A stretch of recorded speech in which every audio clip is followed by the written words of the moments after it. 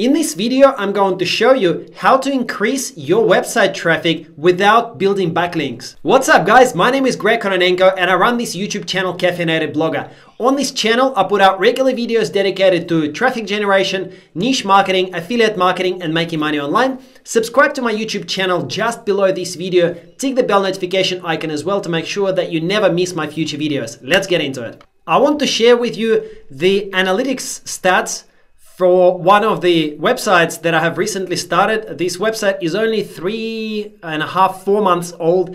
And as you can see, my organic traffic is growing very steadily. So on a couple of occasions, I've gotten close to 2,000 visitors in a single week. And as you can see, the traffic is constantly growing. I have not built a single backlink to this website, guys, and it is in a fitness niche. This is a very highly competitive niche. And I'm going to show you exactly what you can do as well to start getting traffic to your website without building any backlinks. As we know, backlinks can be very expensive. It can cost you thousands of dollars every single month to build backlinks. But guess what? You don't need to do it if you do things correctly. And I'm going to show you 7 things that you can do in order to start getting traffic like what you can see here in pretty much any niche. Step number 1 is to choose the right keywords. I'm going to walk you through exactly what I do every single time when I publish a new piece of content. And I've got this recipe pretty much down pat. It works every single time. I'm going to show you an example from my blog, Caffeinated Blogger. So let's first look into these blog post high paying affiliate programs. If I take this URL and then I analyze this URL in Ahrefs, you can see that for all of the keywords that I was targeting, I'm not ranking anywhere on page 1 in the top 10 positions. For this keyword, highest paying affiliate programs, I'm ranking at position 13, so I'm not actually on page 1 of Google. Let's look at keyword difficulty here. So I went after some keywords that were keyword difficulty 35, 15, and so on. And of course, there is quite a lot of competition for the keywords with higher keyword difficulty. So when somebody searches for high paying affiliate programs on Google, my website does not come up on page 1 and I don't get any traffic. Now let's look at this article, stock photos that don't suck, best stock photo sites. If I analyze this URL in Ahrefs, you will see that I'm actually ranking on page 1 for a lot of the keywords, which is really good news. That's what I wanted. And that is because keyword difficulty here you can see is 3. Okay, so if you go, as you can see, if you go for keywords with low keyword difficulty, then it is quite easy to end up on page 1 of Google. As you can see, if I type that into Google and I scroll down, then here we are. My website is here on page 1. I am coming up at the number 10 spot in the Australian Google. However, in the US Google, as you can see, I'm currently on position 6. And my website is actually getting reasonably good search traffic from this particular keyword onto this page. So you can now see that choosing the right keywords is very, very important. But the question now is, how do you actually find the right keyword? I'm going to show you step by step exactly how to do that. And I want to remind you that I personally did not build any backlinks to the Caffeinated Blogger website. So all of these rankings and all of this traffic that I'm getting now is without any backlinks at all. First of all, you should install a free toolbar called Ahrefs Toolbar. So just type in Ahrefs Toolbar and install this toolbar into your browser. After you have installed the Ahrefs Toolbar, the next thing is to find a competitor website that we're going to reverse engineer. So for this example, I'm going to put in a key phrase, how to start a blog, but you can use any niche for this. This works in any niche. So for example, if the niche in which your website is in is about pets or dogs, you can put in how to train a puppy. So you can use this method in any niche. So after you've entered your target key phrase, what you want to do is you want to start analyzing the websites one by one. And the first thing that you will want to do is you will want to take the very first website that comes up, the most relevant one, the one that Google seems to think is the authority website for this particular key phrase. So for how to start a blog, the first one that I'm seeing is this domain called the blog starter. So let us take this URL and let's analyze it in Ahrefs. I'm here inside the Ahrefs dashboard. I've gone into Site Explorer. I've put in the blogstarter.com into Site Explorer, and here are the results that it's showing me. It's showing me that this domain is ranking for 41.4 thousand different organic keywords. It's getting a ton of traffic. The traffic score is 187,000, which is really high. And what we want to do now is check exactly which keywords this blog is ranking for, so that we can try to sort of ethically borrow some of the keywords, because they've already done all of the keyword research. Okay, we can see that they've published a ton of content, and we can pick out of these keywords, we can pick some keywords that we might want to use as well. So let's go in here, let's apply a keyword difficulty filter of 15. 15 generally is a good guideline. I find that any keywords with keyword difficulty up to about 15, you can generally rank for just by publishing good content. You do not need to build backlinks for easy keywords like that. The other filter that we want to apply is volume. So let's apply a volume of 100 or more. And now what you will want to do is take a look at all of the different keywords and find some of the keywords that are relevant to your website, to your niche, that you might be able to start writing content about as well. So right here, I can see already some pretty cool keywords that if somebody is in the blogging and WordPress niche might want to use, such as, for example, header image. So that's 3,500 volume. How to edit this header in WordPress, keyword difficulty of just 5. Header image is keyword difficulty of just 2. So these are some really good keywords actually to go for. Here is another one that's on page 2, how to become a food blogger. Volume of 350, keyword difficulty of just 12, which is of course a little bit higher than some of the other ones. Some of the other ones have 0 or even 1 and 5, etc.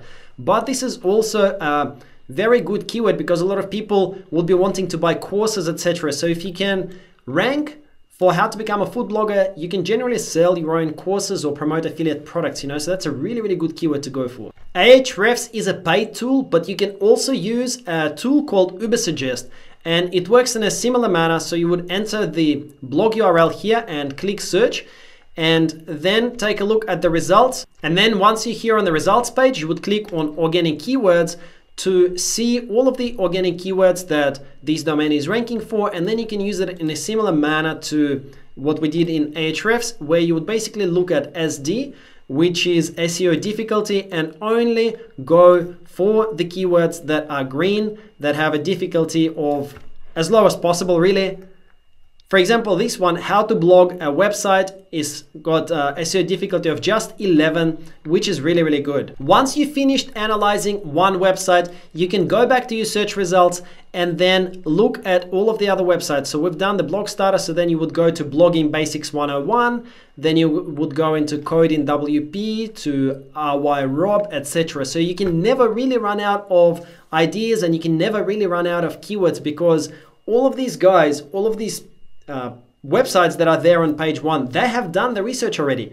So then you can kind of take the research that they have done, analyze it in Ahrefs or an Ubersuggest, and you can pull out the best keywords that are low competition. That's exactly what I have been doing with several of my niche websites, and it works in, I would say, 70 to 80% of cases. Of course, I don't hit a home run. I don't successfully post and get traffic with every single blog post, but I would say 70 to 80% of the time, if I follow this technique, I uncover some really good keywords. Okay, so now the most important, the foundational thing is done. We've got our keywords. Next thing to do is to create a post outline that will make it easy for you to actually create the blog post itself. So when I was writing this article about stock photos that don't suck, what I did was, once I knew that this is a good keyword with difficulty of just 3 and a good volume, I went into Google and I typed that into Google. Then I opened the top 10 results and I studied them. For example, we know that this article on Medium and this article on Impact BND are ranking as number 1 and number 2. So it means that they've got the content that Google likes and present it in a way that Google likes. So our job now is to create content that is at least equally good or ideally better. So it either needs to be longer or more in depth or include more resources. So the medium.com article, as we can see, is very short. There is almost no text on here, just links to various websites that provide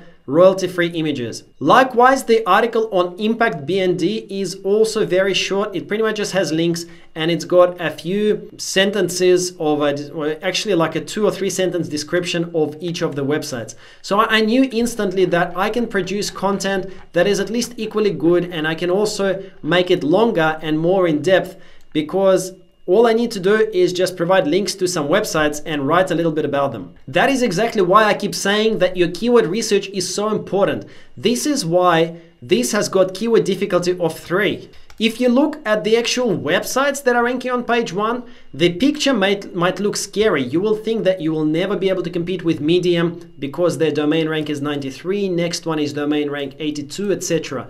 But if you actually look at the websites, Ahrefs takes all of those things into consideration, that there is almost no content on these sites, guys. And if you write something reasonably decent and in depth, then you can outrank these websites. So then for our outline, I would literally put in intro, and then I would put in the names of this.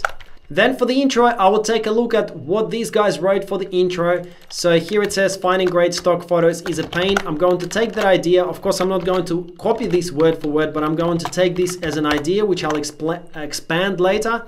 Then from here, I will take some other idea. So from here, I might take breathe new life into the website. Then after that, I will just take some of the resources from here. Okay, so maybe every second one, because there are so many of these stock websites. Okay, so maybe take 3 or 4 from here, take another few resources from here, then go through the rest of these websites here on page 1 and borrow a few of these resources so that your list is unique. But for research, you can use a couple of sources from each of those other websites. That's it. That's pretty much our outline done. So then the next thing that you would need to do, you would need to write the actual content in WordPress. And then using your outline, just simply start writing. Write that intro and then put in each of the resources and write a little bit about each of the resources, a few sentences, just the way that the competing websites have done. So all you need to do is just to make sure that your text is equally good, or ideally at least a little bit better than your competitors on page 1.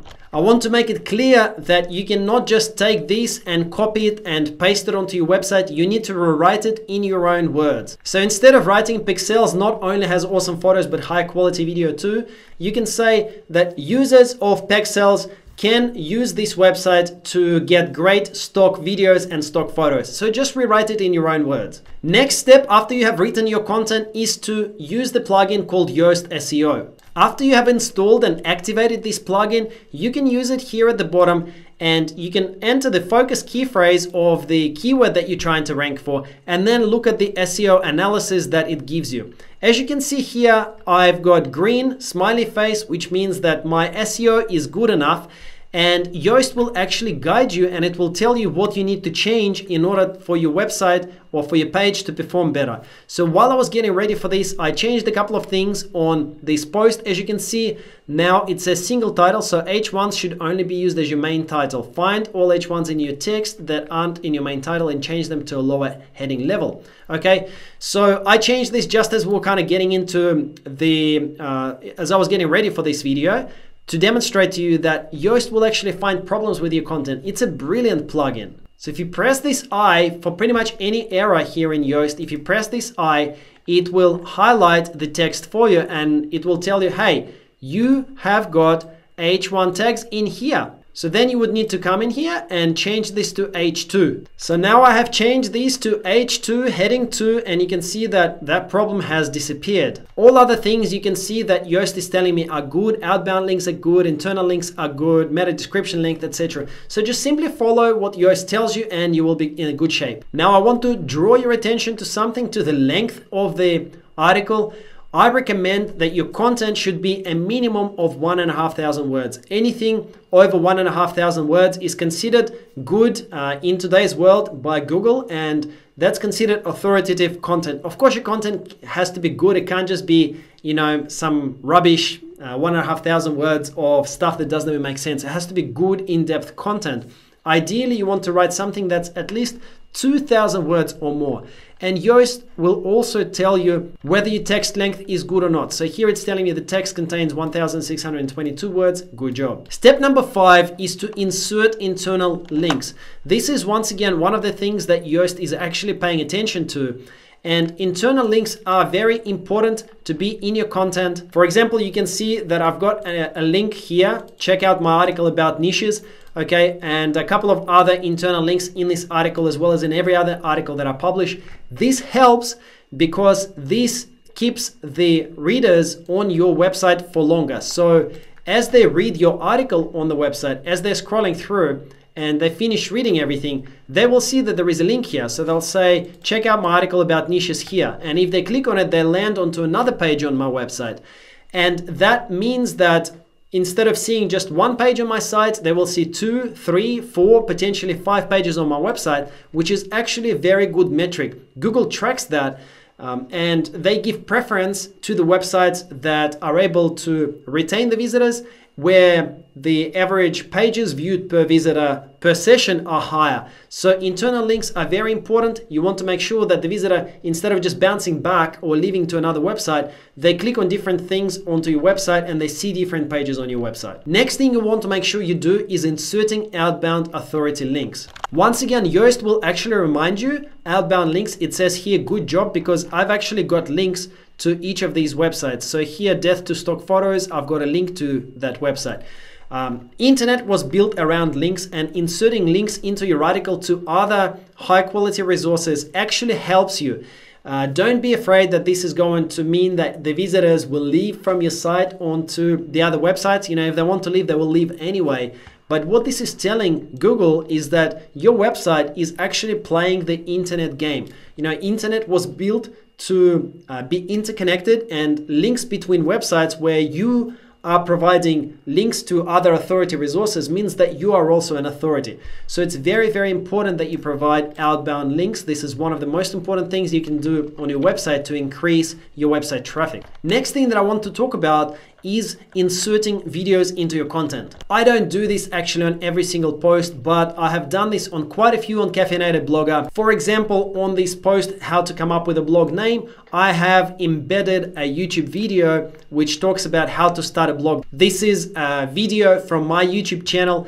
And the reason why it's important to have some videos in your content is because that increases your metric of how much time people spend on your website. Because if somebody is browsing your blog and they start watching your video, while they're watching the video, they're staying on your page. Very important to understand this. They're actually staying on your page. So to Google, this signals that if they spend 10 minutes watching this video, that means that they've spent that extra 10 minutes on your website.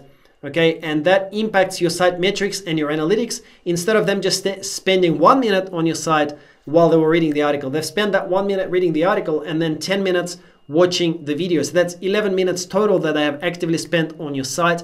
And this is one of the metrics that Google pays very close attention to. So it's very important to insert videos on as many of your articles as possible. They can be your own videos, or they can actually be videos that you find on YouTube that are related to the topic of your article. If you start inserting videos on your content, perhaps you can even go back to the content that you've already got published and insert some videos into that content. You will see that the metrics, if you closely track them, the average time spent on your website by your visitors actually increases. And you will probably see that slowly your rankings will improve as well, and that way you can increase your website visitors without any back. Well, that's everything. Thank you so much for watching this video. Subscribe to my YouTube channel just below. Tick the bell notification icon as well to make sure that you stay up to date as soon as I upload my next video. I've got a couple of suggested videos and playlists for you here. Make sure that you watch those next. Thank you so much for watching once again. My name is Kononenko, the Caffeinated Blogger, and I'll see you in the next video.